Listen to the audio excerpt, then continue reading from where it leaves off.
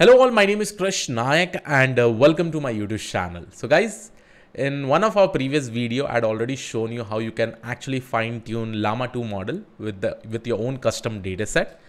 And over there we learned about, or we saw code that were related to something called as quantization, LoRA, QLoRA techniques and all, right? And all these techniques are super important if you also want to train or fine tune your own LLM models with your own custom data set. Now, when I showed the code, right, when I executed that particular code, many people had actually requested to explain the theoretical in-depth intuition about it. And that is what I'm actually going to do. The best thing is that when I learned about this theoretical intuition, and I'm doing it from past 2 to 3 months, it's quite amazing, guys. Now this is where that machine learning era is probably coming, where I used to upload a lot of theoretical in-depth geometrical intuitions regarding various machine learning algorithms. Similarly, here also in this series of videos, in this video, we are going to discuss about quantization. Now, what exactly is quantization? We are going to discuss about that. In the upcoming video, we are going to see techniques like LoRA, QLoRA, every maths intuition that is probably involved. And this all are important for the fine tuning technique, right? If I probably talk about generative AI, one of the most important interview questions will be something related to fine tuning and what is the techniques that is usually used behind it, right? So what all things we are going to cover in this video? In this video, we are going to talk about quantization. Specifically, when I say quantization, it is all about model quantization, because if you remember in our Llama 2 code, right, when we are doing the fine tuning, here you could see that we had put some parameters, right, regarding precision based modeling.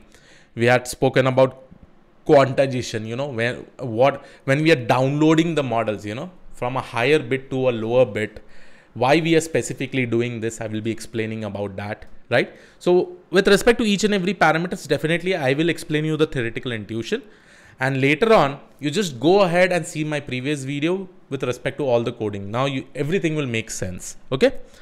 So what exactly is quantization? We're going to discuss, we're going to discuss about full precision, half precision, and this is something related to data types, like how the data is stored in the memory. When I specifically say data in LLM models, I will talk about weights and parameters, right? Because at the end of the day, LLMs are also deep learning neural networks in the form of transformers or BERT, right? Then we're going to discuss about what exactly is calibration. This is also called as like calibration in model quantization, right? We are going to also make sure that we are going to see some problems, right? How we can actually do calibration. Then there is different modes of quantization, right? First of all, I will explain you the definition, then only you'll be able to understand. In modes of quantization, we are going to discuss about two types. One is post-training quantization and quantization-aware training, right? So these all are very important in terms of fine-tuning techniques. Now let's go ahead and talk about quantization, and we will try to see the definition, right? Quantization. Okay. Now, if you want to really understand the meaning of quantization, it is better to write a simple definition for it. Okay. So quantization basically means conversion from higher memory format to a lower memory format, right?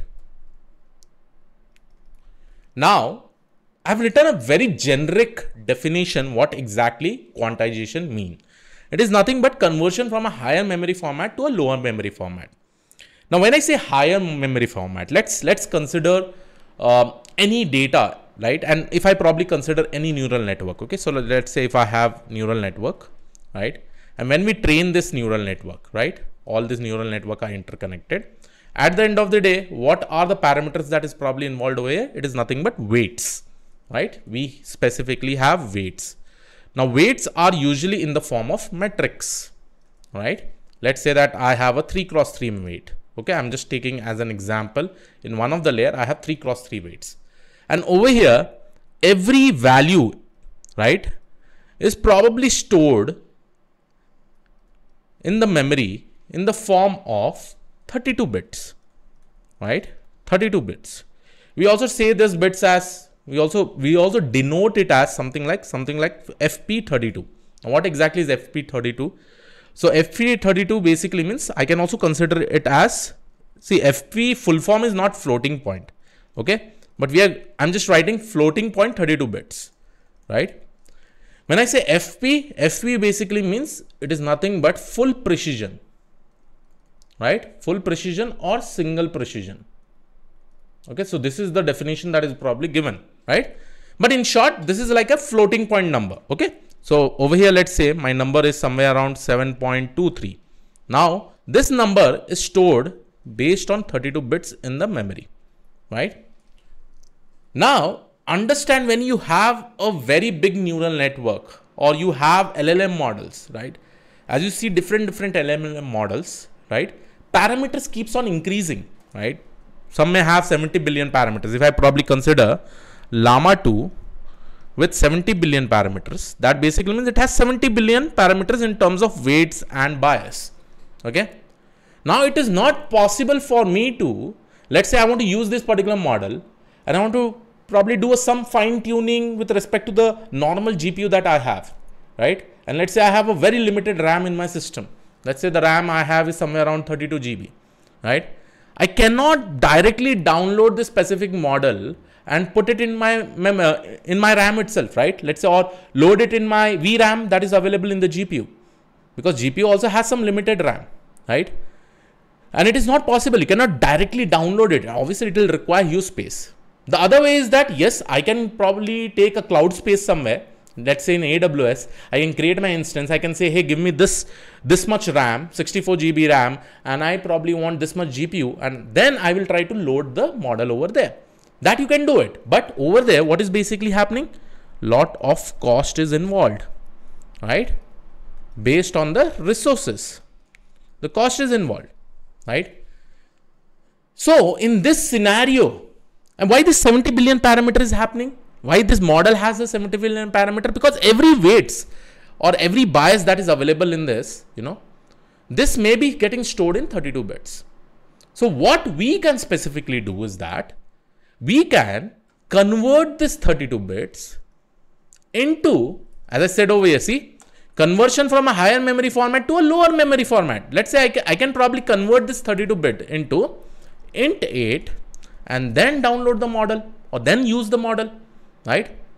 After doing this, what will happen? Within my system, I will be able to inference it, right? Obviously, for fine tuning, if I want to fine tune it with a new data set, I will obviously require GPU. But if I consider with respect to inferencing, it becomes quite easy, because now all my values that are stored in the form of 32 bits, it will be stored in the form of 8 bits. So what we are specifically doing over here, we are converting from a high memory format to a low memory format, and this is what is called as quantization. A very important thing. Now, why quantization is important? Because you will be able to inference it quickly. See, inferencing basically means what? If I have an LLM model, if I give any input to that, I should be able to get any output, right? I should be able to get response, right? Now, when I give any input, all the calculation with respect to different weights will happen, right? And obviously, if I have a bigger GPU, this inferencing will quickly happen, right? But if I have a GPU with less cores, let's say, then what will happen? This calculation will take time. But if I convert my 32 bit to 8 bits, right? Every weights are basically converted into 8 bits. Now, just imagine the calculation. Will there be a difference? Yes, it will happen a little bit much more quicker. So quantization is very much important for inferencing. And some of the examples that I can probably talk about is that, and obviously you may have heard about this. It's not like only in LLM models we specifically do, right? In different computer vision models, in NLP models also, where if you think that there is a lot of weights that is involved, and all these weights, if I want to quantize it, right, I can actually do it, right? Now this inferencing, let's say I want to use a specific deep learning model in my mobile phone. So in my mobile phone, if I want to use it, right, in a specific app, then what I will do? I will try to quantize, right, whatever deep learning model I have created from 32 bits to 8 bit, and then I will try to deploy it in my mobile phone or any edge device, right? It is not possible that you can probably deploy this big model over there, right? It is not possible with so and so many parameters. So what we do, we basically perform quantization. So I hope you are able to understand over here. Quantization is nothing but we are trying to lower down the memory, right? With respect to any weights that we have, like from 32 to probably int 8, or let's say FP16. We can also say FP16, right? Let's say if I have an FP32 bit that is specifically required to store any information in my memory, I can also convert this into FP16 bit. This is also quantization only, right? Usually all these values are stored in floating point, right? We specifically say this FP32 bit, we say single precision or full precision. We for FP16 bit, if I'm trying to convert like this, it is basically called as half precision, right? So you should be able to understand all these technical terms, right? And in short, these are nothing but these are floating point numbers, right? Now similarly, in TensorFlow also you'll be able to see. When we probably work with TensorFlow, you'll find TF32 bit, right? The data types, the numbers are stored in this particular format, right? And it is important, okay? This is all our terminologies that are super important. But I hope you got an idea. What is the main aim? What is the main motivation out of quantization is that if I have a bigger model, I should be able to quantize it and make it as a smaller model so that I can use it for my faster inferencing purpose, both in mobile phones, in the edge devices, let's say in even watches, smart watches. I want to use it over here. I can actually do that, right? Now, if I talk with respect to LLM model also, with the help of quantization, see, once we compress this particular model, right, later on, we can also perform fine tuning, right? Fine tuning. But here, there is one disadvantage. When we quantize, right, when we perform this quantization, since we are converting from 32 bits to int 8, let's say as an example, there is some loss of information also. And because of this, there will be some loss of accuracy. Now, how to overcome this? We will talk about it. There are different techniques how we can specifically overcome it. But I hope you got an example. What exactly is quantization? What is full precision, half precision? Half precision example is something like this. Now, let's talk about what exactly is calibration. Now, calibration basically means how we will be able to convert this 32 bit into int 8. Like, what is the formula? What is the mathematical intuition that is specifically required? Let's go ahead and discuss that. So guys, now let's go ahead and try to understand how to perform quantization. And this is super important in terms of mathematical concept that I'm probably going to talk about, because with the help of TensorFlow, just by writing 4 lines of code, I will be able to perform quantization. But it is important, you should know that how you can actually do it manually. Whenever I talk in terms of what are the types of quantization that we have. So we have 2 different types of quantization. One is symmetric quantization and one is called as asymmetric quantization. Now, just by showing you an example, you will be able to understand what is the exact difference between them. Okay. Let's say I have a task, and this first task that I am probably going to talk is with respect to symmetric. And understand, I hope in deep learning you have heard of something called as batch normalization. So if you have heard about this batch normalization, so batch normalization is a technique of symmetric quantization, right? So every time you'll be able to see that whenever we do forward propagation and backward propagation, in between all the layers, we apply batch normalization so that all our weights are zero centered. That is near the zero, and the entire distribution of the weights will be centered near zero. Okay. So batch normalization is one technique of symmetric quantization. So let's go ahead and see one example. So this will be my first example over here. I will go ahead and write it down. And now you'll be able to understand it, how symmetric quantization is basically performed. And what is symmetric quantization? You have understood. From higher memory format to lower memory format, we'll try to convert. Okay. So here we are going to understand the mathematical intuition. So let's go ahead and talk about one technique which is called as symmetric unsigned int 8. Okay. Quantization. So we will see this technique first. Now here, what is our main aim? Let's say I have a floating point number. Okay, so let's go ahead and write it down. Let's say I have a floating point number between 0 to 1000. Or just imagine that these are my weights, right? Whatever matrix weights I have, my values ranges between 0 to 1000. Let's consider in this particular way, right? And this is, let's say, these are the weights for my larger model. Okay, larger model. Okay. Now, one very important thing that you really need to understand, right? When I talk about any larger model, let's consider any LLM model. Okay. So in LLM model, you have a lot of parameters. Let's consider this is one kind of LLM model. Now, when I say all these weights are there, this may be getting stored in 32 bits. Okay. Usually what will happen, guys, the weights will not be in this range also. Okay. It will be in the minimalistic range. So I will just consider this as some numbers. Okay. So that you don't get confused with respect to these are some numbers. I will also not consider LLM model over here. And let's say these numbers are stored in the form of 32 bits. Okay.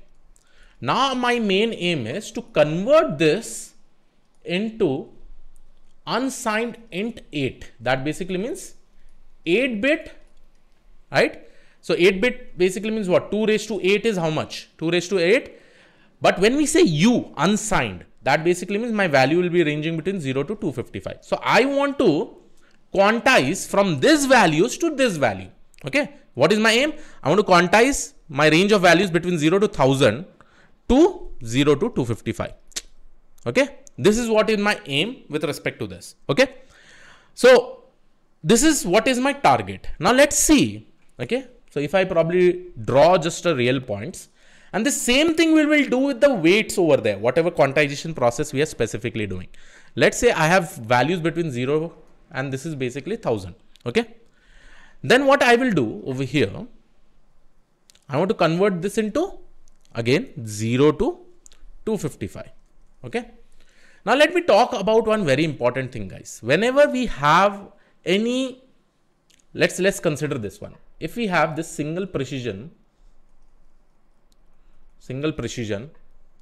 floating point 32, right? If we have this number, how this number is stored, do you know that? The 1 bit will specifically be used for sign or unsigned values, right? So let's say positive or negative. If positive is there, then this will be +1. If negative is there, it will be -1. So all the values are basically saved between 0 to 1, right? It can be 0 or 1. Okay.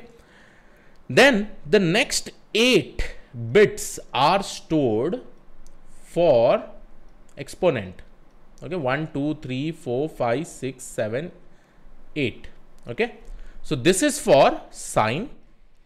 This all numbers that you see, it is basically stored for exponent.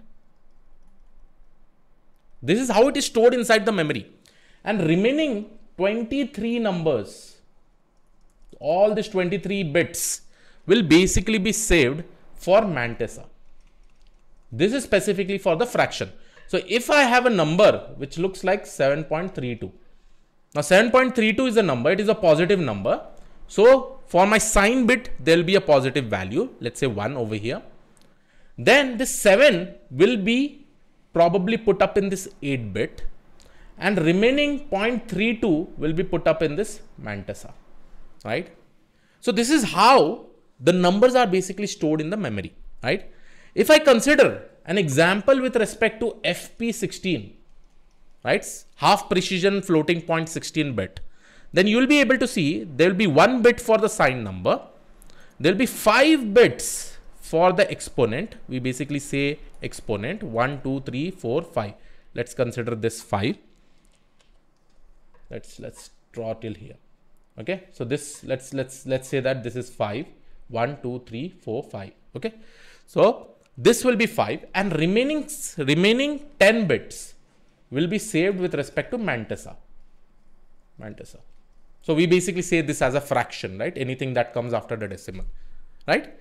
And this is how you will be able to see it will take, this will take less memory, this will take high memory, right? Now what is our main aim over here? I already have a 32-bit number. I need to probably convert this into a range of unsigned int 8. Unsigned int end basically means I will not take any negative numbers. It will be between 0 to 255, right? This is what I really want to do. Okay. Now for this, what will be the equation? And I hope you have heard about something called as min-max scalar. I've repeated so many times this in my machine learning sections also. So any number that is over here, how will I be able to convert from this floating point to this unit int 8, right? Unsigned int 8, right? How I will be able to do it. Now for this, let's go ahead and calculate it and what equation is specifically required. Okay. So that basically means over here, what we are going to do, 0.0 will be converted into a quantized value of 0. Okay. Not 0.0, it will be 0. And similarly, 1000 should be converted to a quantized value of 255. At the end of the day, the bits are decreasing. So quantization is basically happening. But we have to probably come up with a scale factor. Now, what exactly is a scale factor? So let me define a scale over here. So here, the scale formula will be x max divided by x mean. And then they will be divided by q max minus q mean. This q is nothing but quantization. Now, what is the x max over here? 1000, right? So this I will consider as my x. This I will consider as my q, right? I'm showing you how quantization happens in a symmetric distribution. Symmetric basically means all the data is evenly distributed. Okay. And we really need to convert this based on this itself. These are evenly distributed. Now, what is x max? X max is nothing but 1000 minus 0. Then q max basically means 255 minus 0, right? So if I probably go ahead with this specific division, right, then what will be the value that I will be having, right? 1000 divided by 255, it is nothing but 3.92. So this is nothing but this is called as a scale factor, right? Scale factor. So any number that I have over here, if I want to convert from this FP32 bit to uint8, I just need to use the scale along with one formula which is called as round. Okay. So I will apply round with respect to any number. Let's say if I consider 500 divided by 3.92, or let's just consider 250 divided by 3.92. So if I want to see what will happen to 250, right? What will be the number in this uint8? So I can probably go ahead and divide it. It will be nothing but 250 divided by 3.92. So if I go and calculate it, it is nothing but 63.77. So if I do the rounding, that basically means this will be 64. So in short, any number that is over here, let's say it is 250 over here, this will get converted to a quantized value to 64, right? So the same thing the code will also be doing.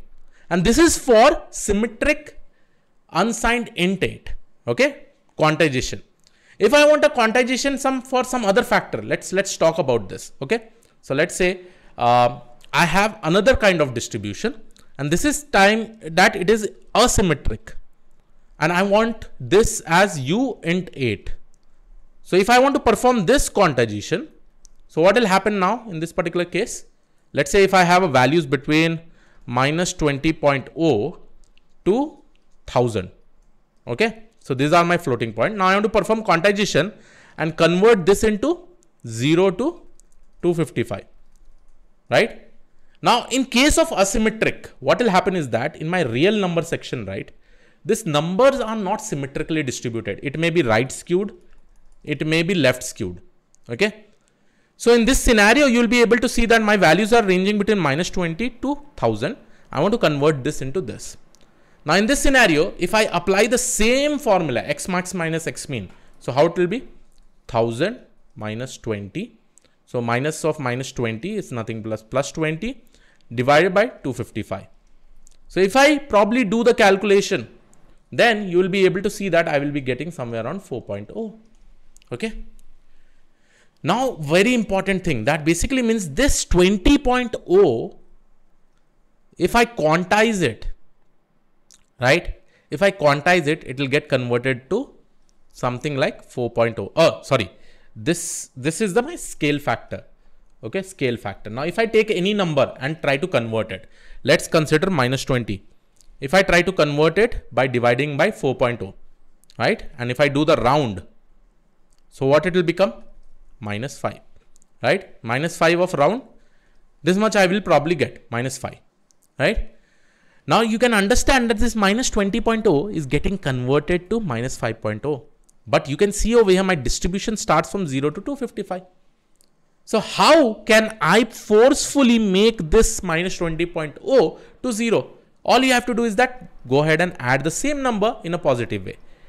So in this case, the number that you see, this 5, right? This is basically called as 0 point, right? So there are two important parameters that we specifically talk with respect to quantization. One is 0 point. For the above one, since we have a symmetrical distribution, here the 0 point was 0 only. And the scale was 3.92. In this particular case, since it is asymmetrical distribution, here we have a 0 point as nothing but 5. But scale is 4.0.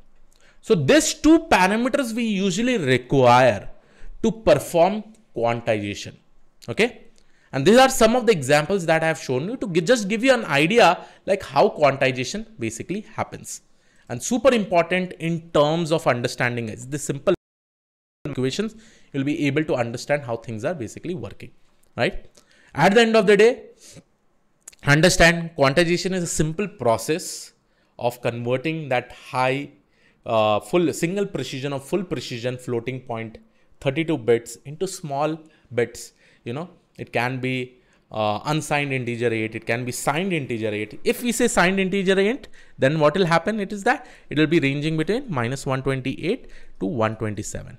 And based on that, you can specifically apply the formula, right? Now let's go ahead. See, we had already discussed about these two topics. One is this, and second one we wanted to discuss about calibration. Now this squeezing that you could see, right, from here to here to here, here to here, we are squeezing it, right? This squeezing process is basically called as calibration. Whatever process we are basically applying in this quantization process, it is nothing but it is called as calibration, because we are squeezing those values from a higher format to a lower format. Okay. So that is nothing but calibration. So we have completed both this thing. Okay. Now let's see what are the different modes of quantization. One is called as post-training quantization and quantization-aware training, right? I will talk about this, why it is super important, both this technique. Okay. So you'll get an idea about it over here. So first of all, we will go ahead and say post-training quantization. So what exactly is post-training quantization? Here we already have a pre-trained model. So we already have a pre-trained model. Now, if I want to use this pre-trained model, obviously the weights are very high. Here we apply calibration, right? When I say calibration, that basically means squeezing the value from high format to a lower format, right? And then after performing this particular calibration, we take what kind of data? We take that weights data, whatever weights data is basically there in this particular pre-trained model. And then we convert this into a quantized model. Okay. So once we apply this process, then only we will be able to get the quantized model. And then we can use this entire model for any use cases. Okay. For any use cases, right? This is a simple mechanism with respect to post-training quantization. See, understand, post-training basically means I already have a pre-trained model where my weights are fixed. I don't need to change those weights. I will just take or download those weights. I will take this weights data, apply the calibration, and then convert this into a quantized model, right? The second technique that we have written over here is quantization-aware training. Okay. Quantization-aware training. So let's talk about this. Quantization-aware training. This is also called as this is also called as QAT. Okay. So we can write it as QAT. Okay, quantization aware technique. This is basically called as PTQ. Okay. So over here, what is the exact difference we'll try to see between these two? Okay. Now in quantization aware training, what happens? See over here, what is the problem? If I probably perform calibration and if I create a quantized model, there is a loss of data. And because of this, what will happen is that the accuracy will also decrease. Okay, for any use cases. But in the case of quantization aware training, okay, you will be able to see that we will be taking out trained model, whatever trained model is there. Trained model is there. Okay, let me just go ahead and write it down. Trained model is there. Then we perform quantization. Again, quantization is what? Same, the calibration process will apply over there. We will probably do all these things. Okay. And then once we do this, the next step is that we will go ahead and perform fine tuning. See, we know that with the help of PTQ, you'll be seeing over here on the top, some loss of data and accuracy is there. But here with respect to fine tuning, we will take new training data. New training data. Now, once we specifically take new training data, we will be fine tuning this model and then we create a quantized model. Quantized model. So with respect to any fine tuning technique that you will be seeing, we don't use post training quantization. We specifically use quantization aware training technique. So that basically means we are just not losing accuracy or data over here because we are in turn adding more data for the training purpose. And through this, we will be fine tuning our data and then we create our quantized models, right? So this is the basic difference. So all the fine tuning technique that I will probably show you in the future will be of this type, that is quantization aware training, so that we do not lose much data accuracy. So I hope you got an idea with respect to all these three techniques, guys. Going ahead, there are two important techniques that we really need to understand. One is QLoRA and one is LoRA. So these techniques specifically will be also understanding with respect to fine tuning. So I hope you got an idea. Just get to know about all these things, guys. This is important because if someone asks in the interview what exactly it is, then you'll be able to understand it very much easily. And again, explaining all these things will be important if you are really interested, because in generative AI, what I feel is the most important thing is with respect to the fine tuning things. So I hope you like this particular video. This was it from my side. I'll see you in the next video. Have a great day. Thank you and all. Take care. Bye-bye.